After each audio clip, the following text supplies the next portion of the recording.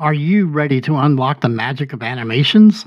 In just a few minutes, I will show you how to master keyframes in DaVinci Resolve 20. No more confusion, just creativity. Welcome back to my channel. If keyframing in DaVinci Resolve has ever felt frustrating or confusing, you're in the right place. Today, I'm going to simplify the process and show you how to create stunning animations using the brand new Keyframe editor panel in DaVinci Resolve 20. So let's dive in, and don't forget to hit that like button and subscribe for more awesome tutorials. So jumping right into this, in our keyframes, we're going to go up to our main menu here where the media pool effects and all is. Now there is a new keyframes section here. You click on that. As you can see right now, there is nothing here. There is also a keyframes menu down here below the timeline, and as you can see, it moves with the timeline at the position that you're in, and we're not going to be using this one today, so we're just going to leave that one alone, and we're going to be looking at this one. In here, you can adjust all of the keyframes that you put in. So if you want to see all of the keyframes, you can go to this little three dots and you can display all video parameters. So what that does is it shows you everything that is able to be keyframed over here in the inspector, so you don't even need to really touch the inspector. You can put all your keyframes right here from using the exact same thing as the inspector. So for us, what we're not going to do is we're not going to show all this, so we're just going to display parameters of keyframes, and right now there is none. That just cleans this up some. So what we're going to do is we're going to go over and we're going to go here. This is the detail zoom. So if you want to work on certain keyframes within your timeline, you will click on this and it will just zoom to that section and expand all the keyframes in that section. The full extent zoom, that will give you the complete timeline in one glance. And this is the full event zoom, so you can actually zoom in manually wherever you want to go. Wherever the playhead is where it's going to be zooming in manually. And this one here is the height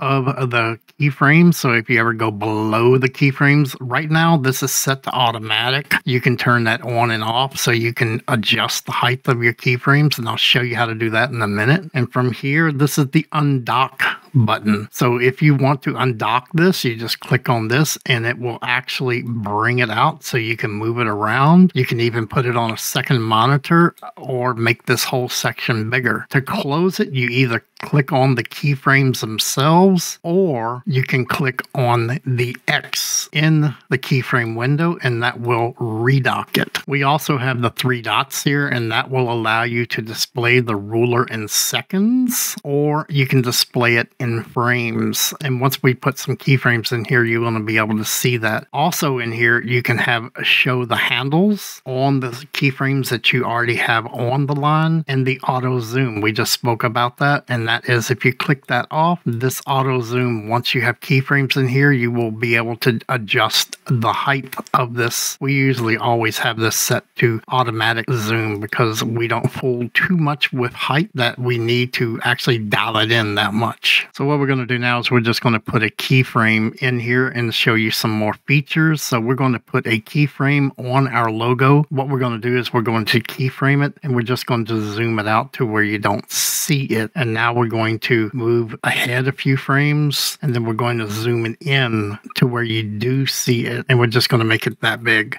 So now what we have, as you see over here, we do have keyframes, and it's showing you a very small portion of it. So we're going to click on the zoom detail, and that will bring it more center, give you more room to work on. As we had spoke before, all of these are only available when you have keyframes on. This pointer is just to allow you to click anywhere within the keyframe area. The hand mode will allow you to slide anywhere on the timeline. You click click and you drag. And this one will allow you to put another keyframe anywhere on an existing keyframe line. This will flatten the handles. So right now you can see that it is bright, so it is active. If you click it, it turns it off. So if you have all of your keyframes selected, you can either select by highlighting and dragging, or you can do Control A for all. And what you're going to do then is you're going to select a linear, which is straight lines as you see it now, or you can do an ease in only, so it eases into position. The ease in and out is it eases into position and out of the position, and the ease out is exactly as it sounds. It eases out of the position. So we're just going to do an ease in, and as you can see, that brings up these handles. Now, if you had the flat line turned on and you do the ease in, now you see the handles are just flat across. So you can actually do a lot of stuff with this. So if you play this back right now, you can see that it kind of goes in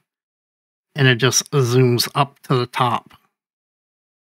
Now you can take this key handle and you can do whatever you want with it. You can take it and move it up. And now as you move in, it goes back out, and then moves in again. And the same with the other key handle here. You can actually never go past a previous or an existing keyframe, so you're only limited to a small space. So but you can have a double step. So what you do is you zoom, it moves in, zooms out, moves in, zooms out again. If you do not use the flat handles, all of these ease in and ease out will be up to DaVinci, and it will, but what it figures is the best zoom in and zoom out. But yes, you can still grab the handles and you can still move it anywhere and any time that you want. Remember, you can only go between keyframes. You cannot go past an existing keyframe in either direction. So if our double bump, if you were to play this back, what it looks like is it just does, it zooms in and zooms out again, and just kind of steps up. Now what we're going to want to do is we're just going to take and we're going to reset all of this, and we're going to add a zoom in and zoom out keyframe. So what we're going to do is we're just going to go and we're going to zoom our image in, and now you see that you just have this keyframe. It just pops in and pops, and that's where it stays. So if we highlight all of them, Control A, and we just do the ease in and out, you can see that it automatically will give you the keyframes that you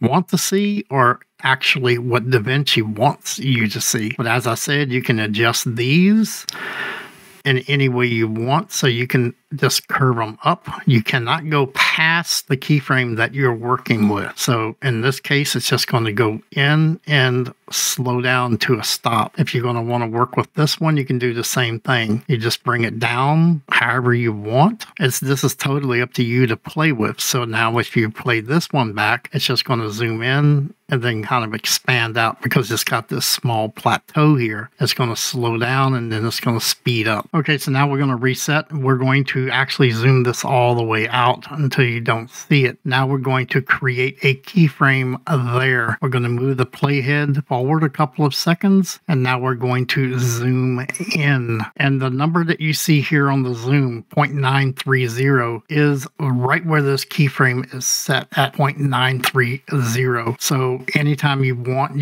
this ruler here is what the actual value in your inspector is. So now what you see is you have a zoom here. So now you play this back, of course, it's just going to be a flat out zoom in.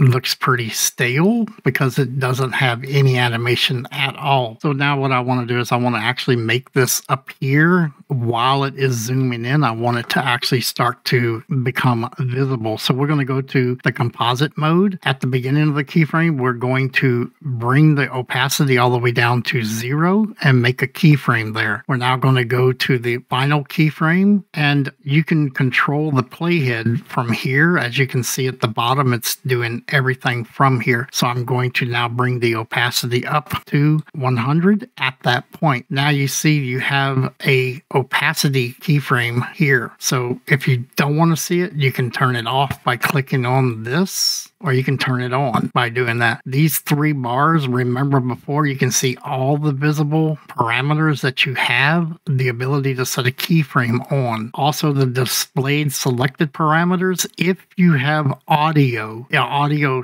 will show up here as well, so you can keyframe audios. This expands all of the keyframes, and this will collapse all. So right now we're just using transform and the composite. The rest we're not using. So at this point, if you play this back, you can see that it actually zooms in and becomes more visible from the beginning to the end. If you want to put an effect on that, you can as well for the zoom in and zoom out of the zoom. So you can ease in and ease out all of the keyframes. So now when you play this back, you can see that it's actually zooming in and becoming visible at a steady rate. So that is basically how you use all of the keyframes in DaVinci. Remember, you can use and do the same keyframe method down below. The only thing is you have to actually switch between. You have all the same functions where you can move the keyframe along with the timeline. Down here, it does everything all the same. So that is how DaVinci new keyframes work. I would suggest just play with it, have fun. Remember to subscribe. That way, when I put out the keyframing of the animated character, you will get a notification on when that is done. So until then, have a good day.